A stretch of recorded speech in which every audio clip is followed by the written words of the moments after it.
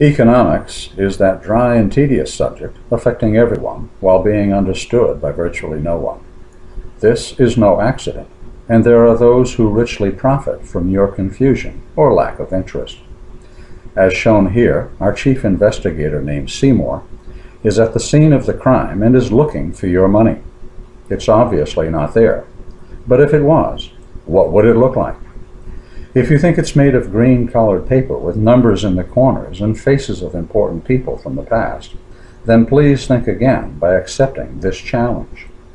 Identify the substance, measured in dollars, that Seymour is looking for, that government collects, spends, or wastes, or that banks pretend to lend, and claim 100 pounds of that money absolutely free from the address given at the end of this message. This is not money, nor is it $10.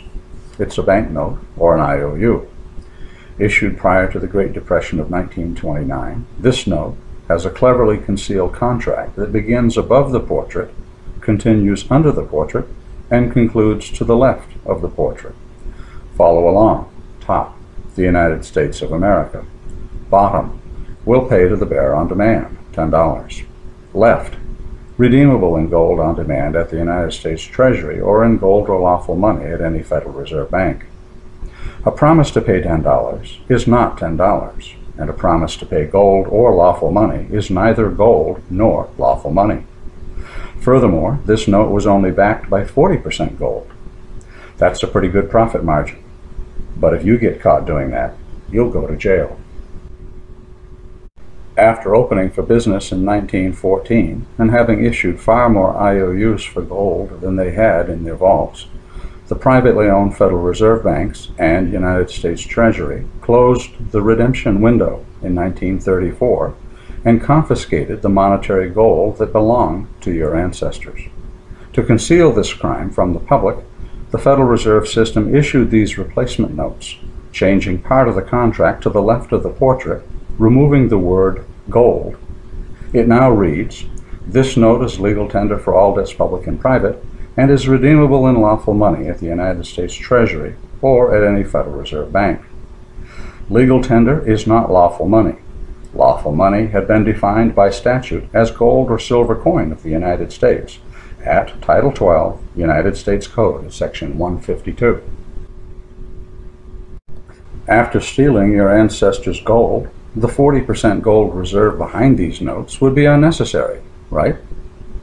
But wouldn't you like to write $100 checks on a 40% reserve, knowing that they will always clear the bank, with no overdraft fee or demand for the unpaid balance? By this, you could legally steal the equivalent of $60 from anyone willing to accept your $100 checks.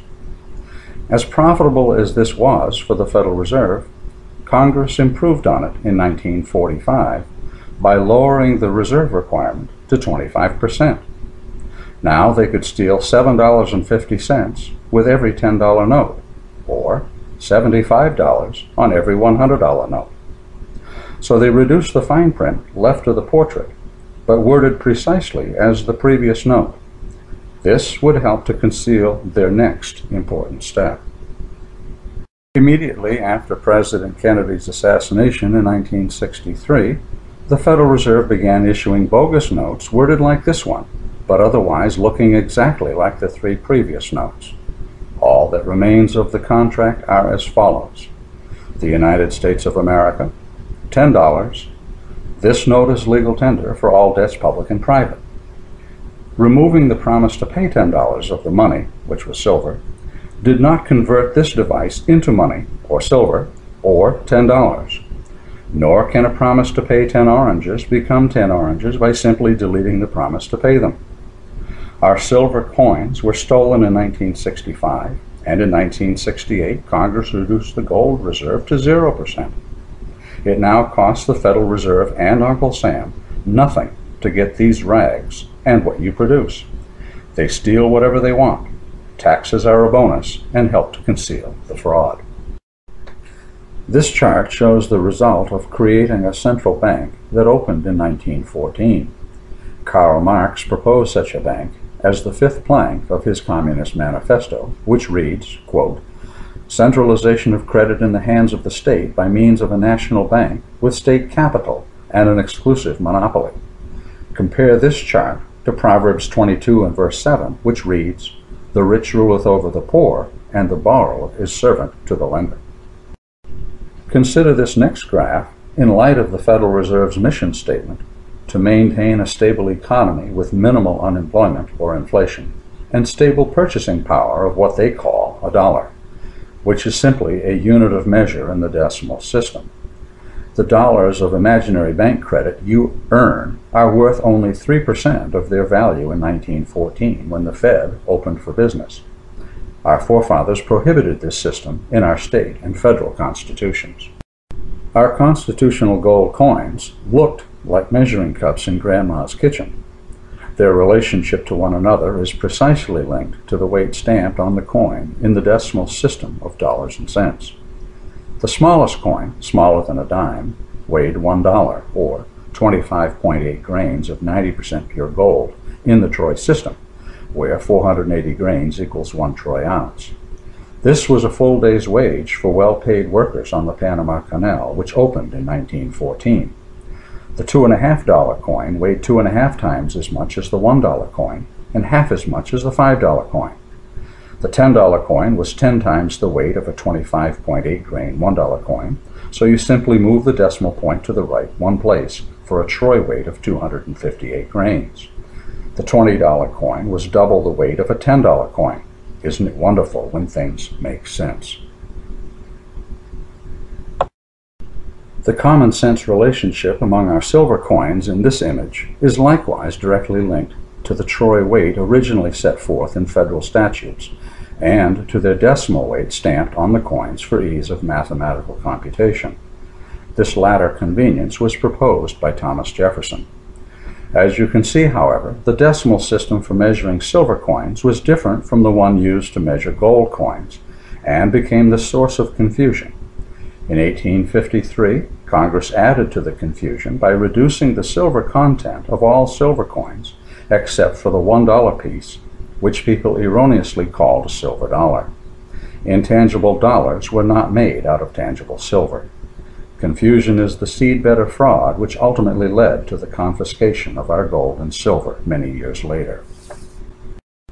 Compared to our system of constitutional gold and silver coinage, the relationship among our copper-nickel tokens of today is an obvious absurdity.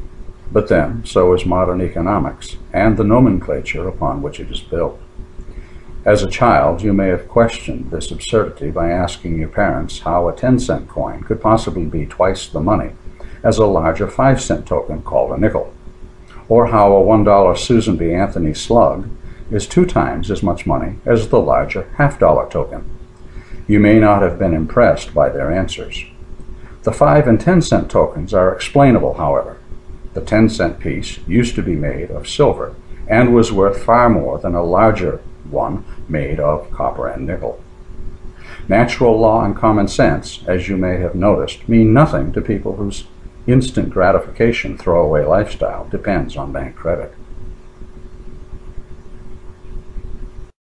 For more common sense truth in a world of toxic media, go to republicbroadcasting.org Sunday morning at 7 a.m. Central Time for 1 hour of fresh air with Bruce G. McCarthy on Datum Line. Also available from the author, Lawful Money versus Legal Plunder, a concise, well-documented book of 104 pages with color photos that unravels bank fraud and economic mysticism in language you can understand. Now there's a scary thought. Imagine turning off the TV long enough to dispel the crippling fictions of a mind-boggling charade. It's a challenge of a lifetime.